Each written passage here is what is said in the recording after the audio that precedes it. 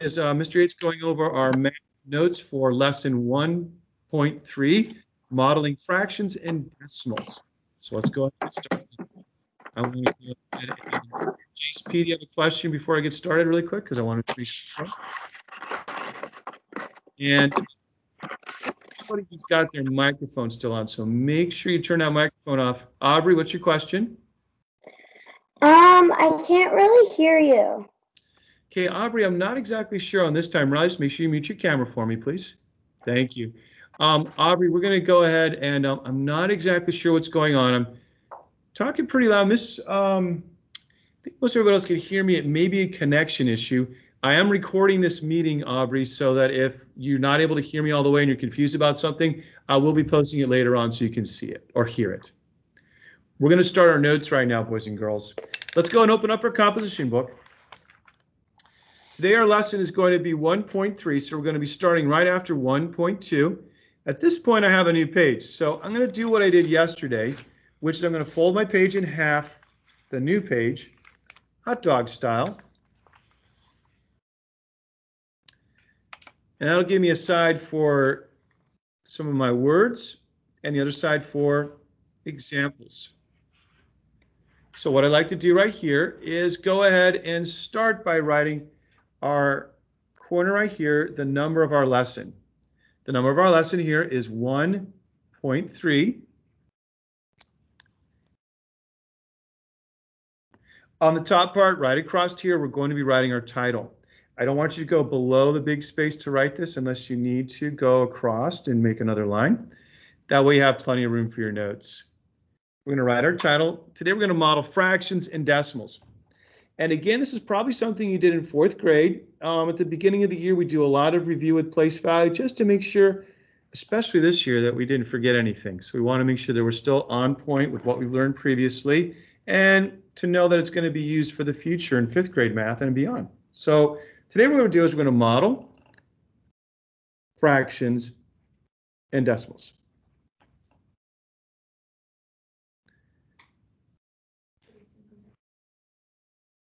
Okay, Jason, what's your question? I can't see you or the paper. I'm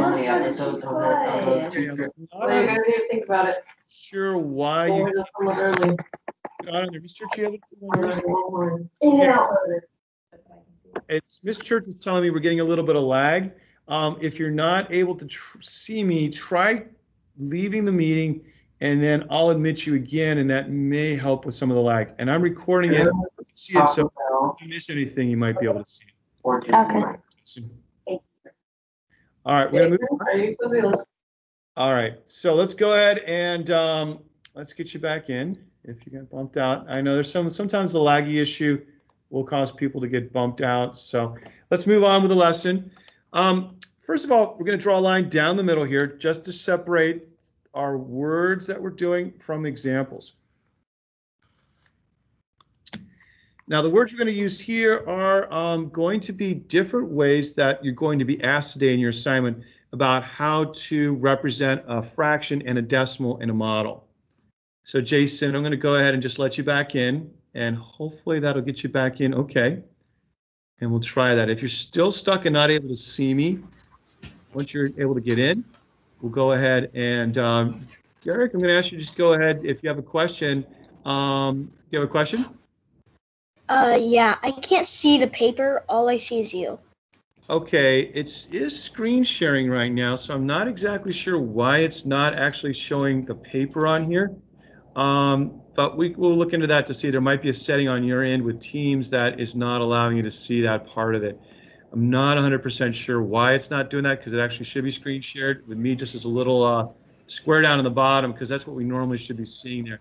I'm going to record this meeting, so if you do get stuck on something and you're still not able to see, again, what I want you to try is just leaving the meeting and then maybe trying to get back in. That may help to see if that might help. It's so laggy.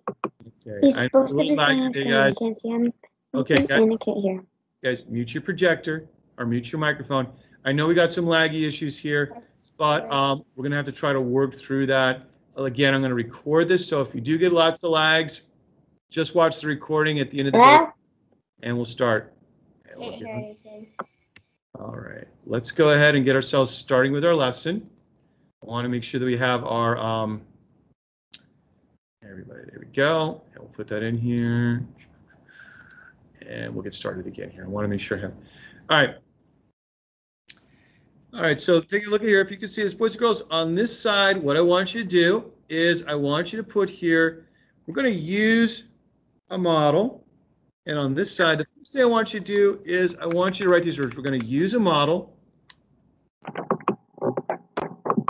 Make sure that you mute your microphone, boys and girls. We're just going to go through this right now, and I see if your hand's raised, but when you come on, make sure you're muting your microphone because when the noise comes on, there you go, good job. Use a model to show 3/10. So that's what I want you to do first. I want you to use a model to show 3/10. I'm going to do this right over here.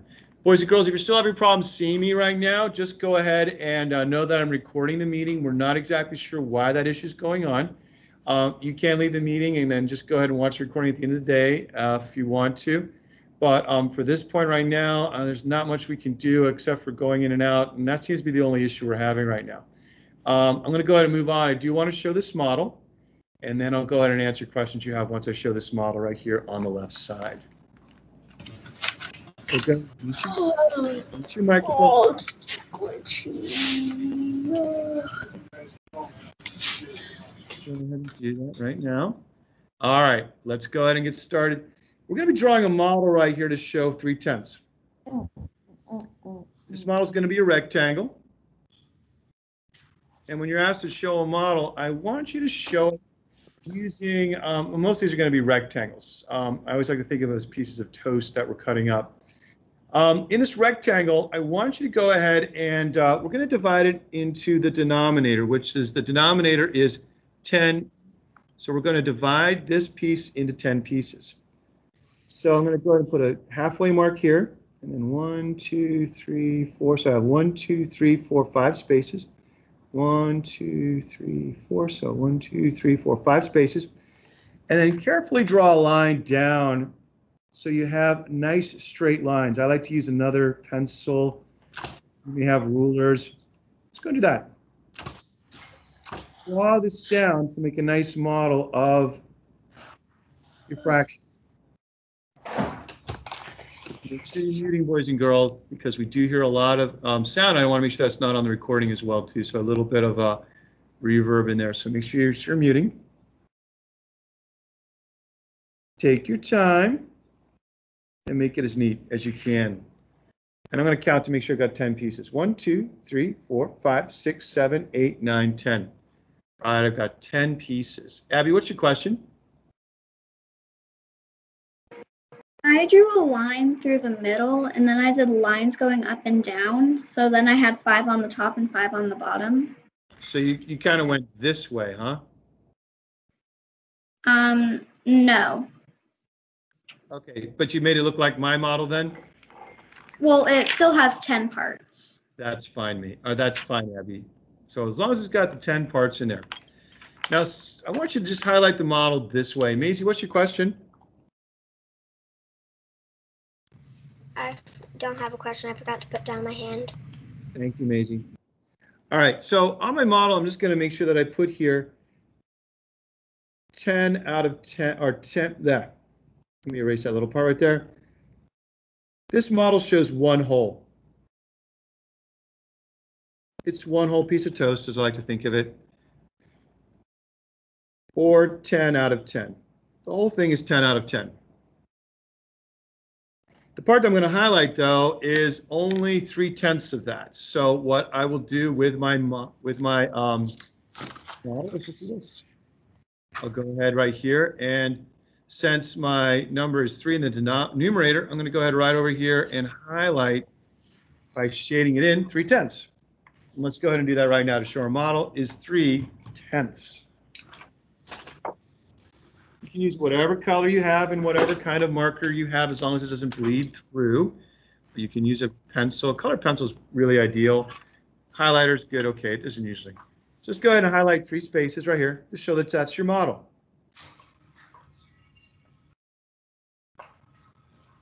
Had a problem last year. I called it highlighter crazy. Sometimes we would start going and getting coloring, and the next thing you know, I've got 4/10, 5/10. So I want to really be careful. I count out 1, 2, 3 here to make sure I don't have it all highlighted in the correct area.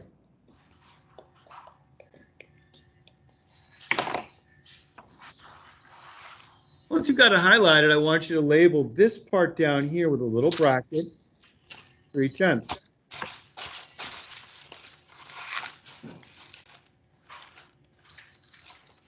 And again, check to make sure your microphone is muted, boys and girls, because when I hear like someone going through a snack bag or something, I can hear it. So I just want to make sure that those noises are muted so they don't show up on a recording as well, too. So you've got your 3/10 right there at the bottom, boys and girls. Now I'm going to show you a couple more examples of how you're going to be asked in today's assignment to show a fraction or a decimal. So I want to show you the next part. I'm going to take 3/10 and we are now going to draw a line underneath that 3/10 here. We're going to draw a line straight across here to show you the next example. In our next example, I want you to write, and I want you to use these words right here, write 3/10 in word form.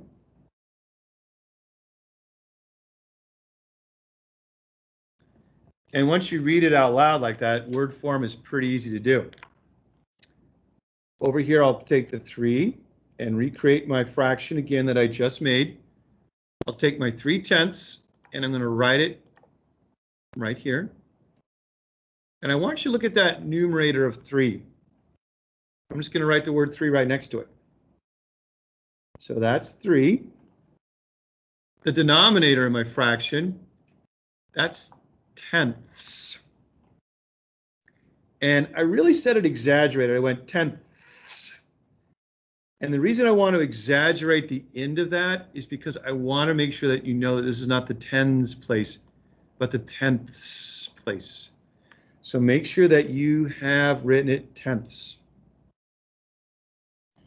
Once you've written that as tenths right there, you now know what the word form is. You just combine these together. So I'm going to write here word form equals, and I'll read it together, 3/10. So I just write it down here. The word form is 3/10.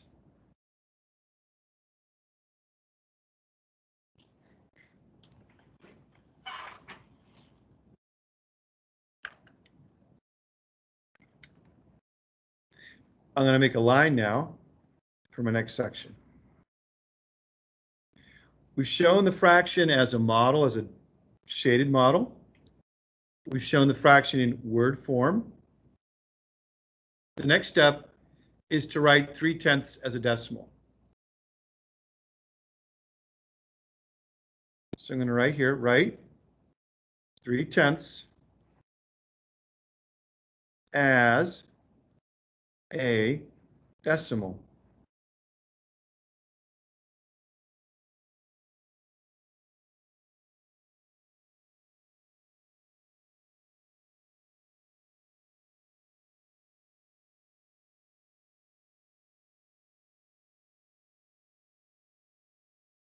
On the left side here, I'm going to be showing you how to write 3/10 as a decimal. Since we have it in word form here as 3/10, you kind of have a good idea of how we're going to write it as a decimal, but I want to remind you why we're writing 3/10 as a decimal this way. I'm going to rewrite 3/10 in my example area. I'm going to look at the bottom, this place value, this denominator, we read it as tenths.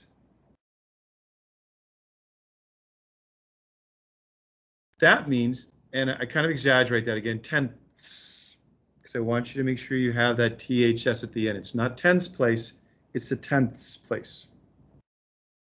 The tenths place is much smaller than the tens place.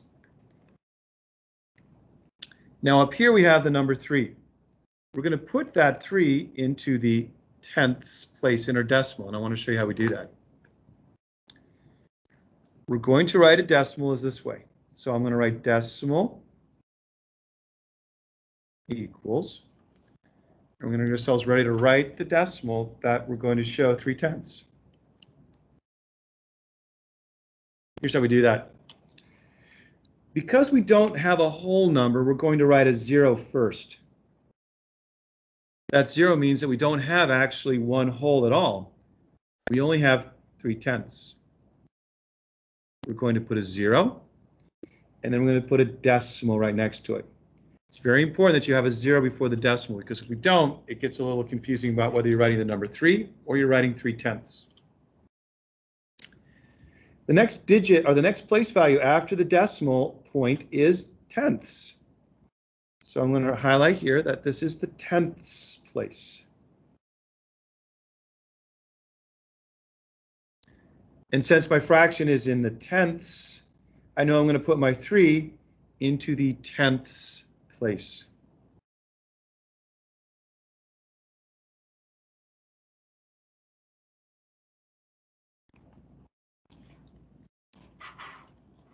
And that's how we write 3/10 as a decimal. Yes, Gabby?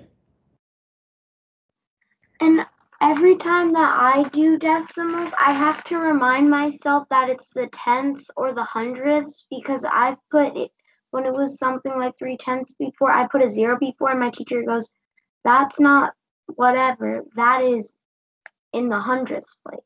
And we're going to do all, and that's a really common thing. It's very easy to confuse this tenths place and not know what place value that is. So that's why I'm just going to go over one more example to show you the difference between when we show something in tenths place versus something that's in hundredths place. So kind of a nice way to start the next example, Gabby. Thanks. Let me show you another example. For the next example, we're not going to make a model. You can draw this model on your own in the homework when you get to it. But I want you right now to practice doing a decimal and a fraction, or decimal and word form. So let me show you what I mean. We're going to turn our page now. On the back page here, since this is still 1.3, we're going to write up at the top here 1.3. We have our fold, so I'm going to draw a line down the middle. So we have our words and our examples. Riley, what's your question? I also have room on the front page. Can I use the front page too? Totally fine. If we have some more room, Mr. Yates is kind of a big writer, so if you end up having a big piece of paper or a bigger piece of paper and you have more room, that's fine. I'm just going to go to the back because I don't want to squish on mine. Okay. Okay. Yes. Maisie? I had the same question. Yeah, But- just go ahead if you have more room. The big thing you don't want to do is end up squishing. So make sure that you don't squish. But if you can go on the back, that's fine. Abby, before I go on to the next part, you want to have a question? Can you sing that one song that you sang yesterday again? Oh. I'm going to say that for the decimals later on when we compare decimals, because it's so beautiful, so precious. I don't want to just share it all the time. Does that make sense, Abby? Mm-hmm. We'll wait till we get to comparing decimals, and then I'll be singing it again. Aiden, you have a question? Yeah, are we ever going to get to adding fractions and adding uneven fractions? Yes, we are, my friend. We're just at the very beginning of the school year, but that's going to be later on in our curriculum, and we're going to be doing a lot of those. So Okay. let's go ahead and finish this up right now so I can get you guys some time to start on your assignment. So let me go ahead and on the example side right here, or on the word side, I want you to write these words. I want you to write underneath, it's not the title because we're still showing we're still doing the same topic. We're going to write a new fraction this time. I want you to write 34 over 100. You can do it either way with a slash and make it 100 like that, or you can do it straight up on top, either way. I want you to write 34 over 100 in word form.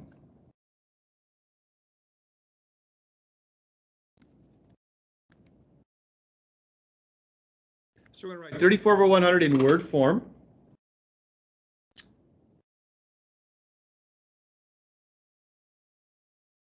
Let me put a period at the end. And then what we're going to do is we are going to write that fraction over here on the left side. I'm going to write 34, and I'm going to write it as 34 over 100. I want to explain to you how I'm going to write that in word form. All I really have to do is label the numerator and denominator so I can tell. I know that this 100 means that it's hundredths. So I'm going to write here, since it's 100, it's hundredths. And you write the word 100 and then THS.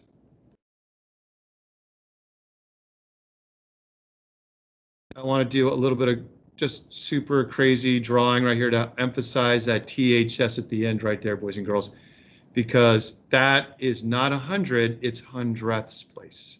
So I kind of exaggerate that to remind you. Yes, Carter? Aren't we like off schedule for our daily dictation because it's supposed to be in 5 minutes? Yeah, we are a little bit off schedule today, so we're just going to push that over till after lunch. Okay. Yeah, this happens sometimes in the classroom too. We'll get a little bit behind, but we'll get everything going through today. So thanks for asking. We'll go ahead and move on with our question or section here. We have our hundredths. So over the top here, we're going to put 30. And we're going to put a hyphen because it's under 100. 34. And now we've got our word form. Right here, word form equals, and then what we're going to do is we're going to put here 30 with a hyphen for hundredths, and I just always emphasize the hundredths right there. Jackson?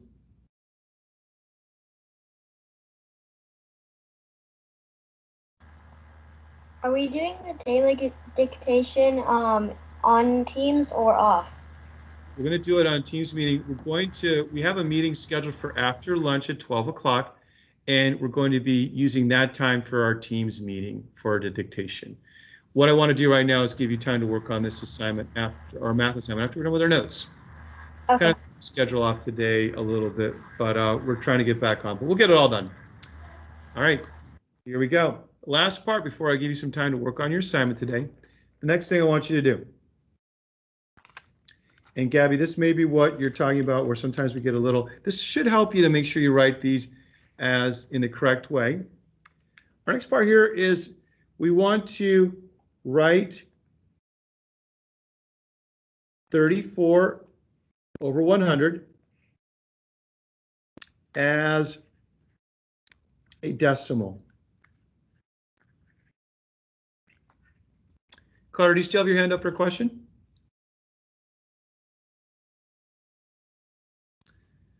All right, I'm going to go ahead and we'll move on here.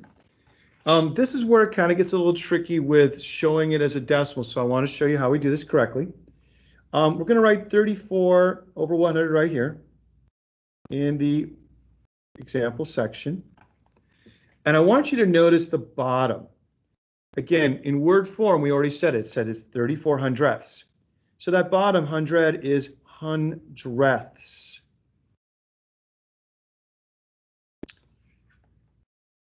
In order to show this decimal correctly, we're going to be, and we're going to put a 0. Let me just write here decimal equals, we're going to start with a 0 because we don't have a whole number. We're going to be putting a decimal dot to show that we're now getting into a decimal territory. We're now getting smaller than one whole.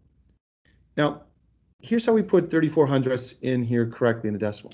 First, I want to look at that 4. That 4 is our last digit. That last digit's going to go in the hundredths place. So I'm going to show you that the first digit after the tenths place, or after the decimal, is the tenths place. The next digit after the tenths place is even smaller. That's the hundredths place.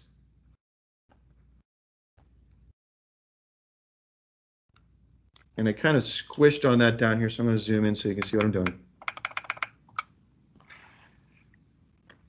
So we have tenths and hundredths.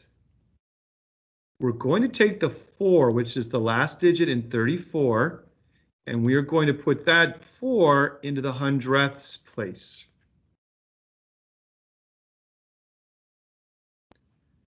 We're going to take the 3 and place it now into the tenths place. So now our decimal is 34 hundredths, and we always read the last place value to show that. So it's 34 hundredths as a decimal.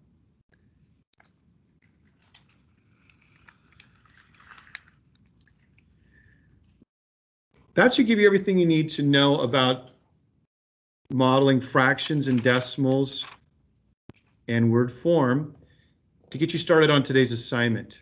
That's lesson 1.3 homework. I'm going to go ahead and stop the recording of this one just to save some space.